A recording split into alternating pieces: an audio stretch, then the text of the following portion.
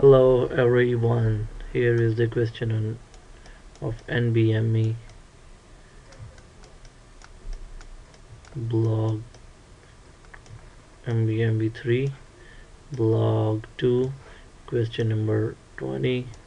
So everybody is thinking and confusing this question, even though I was also in doubt what is the answer. So let's make it sure about and read a little bit about what is the answer. So here is, let me read it out. A 25-year-old woman has had painless vaginal postcoital bleeding for 2 hours. So it's mean after their sexual intercourse, they have patient has pain for 2 hours. Her last menstrual period was 10 weeks ago. A pregnancy test is positive. There is a small amount of dark blood in the vaginal canal. So, and she has reddened friable cervical os. So in this question, where I was confused is that there is a small amount of dark blood in the vaginal canal. So I was thinking about the threatened abortion. So my answer was this threatened abortion. So when I thought about she has a red, I will use red pen. So when I was thinking about this, she has reddened and friable cervical os. So I was thinking about cervicitis. But I was thinking about the strawberry cervix. Could be, my mind was thinking about that.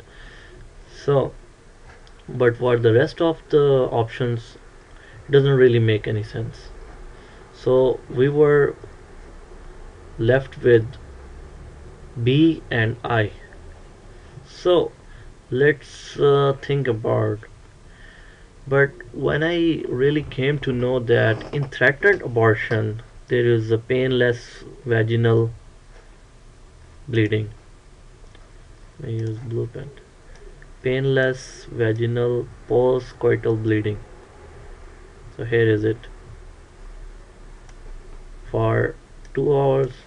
Her last menstrual period was 10 weeks ago, so it's in the first trimester. I mean, in between 10 weeks ago, she has her last menstrual period, and then before 3 months. I'm thinking about. For me, I'm just making it very easy. A pregnancy test is already positive, so there's a small amount of dark blood. So dark blood is what I thought about clot. I mean, blood is already there was a painless bleeding, so dark blood means clot in the vaginal canal.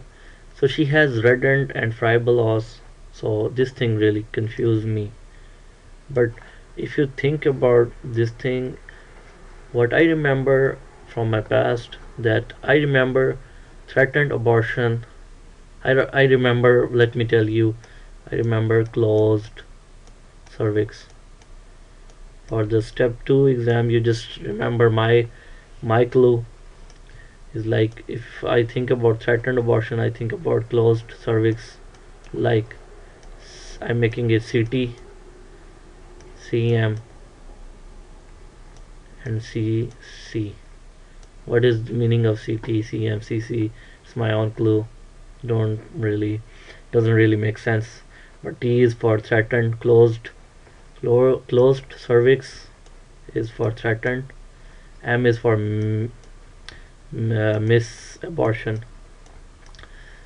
So here, what I mean is abortion. Sorry. And here is complete abortion. So C is for closed cervix in all these three, whether it is threatened, missed abortion, or complete abortion. So that's what I'm just telling you. It can help you in your exam if you think about closed cervix. So here's also threatened abortion also has closed cervix. So threatened abortion means is threatened. So that makes sense that she has reddened and friable cervical loss. But in the case of cervicitis, that might be PID, pelvic inflammatory disease. So that could be the patient must have a fever and all other things with that. So make me correct if I doesn't make any sense. So just try to make me correct. But let me read about a little bit about threatened abortion. I have a slide, so let's read from that.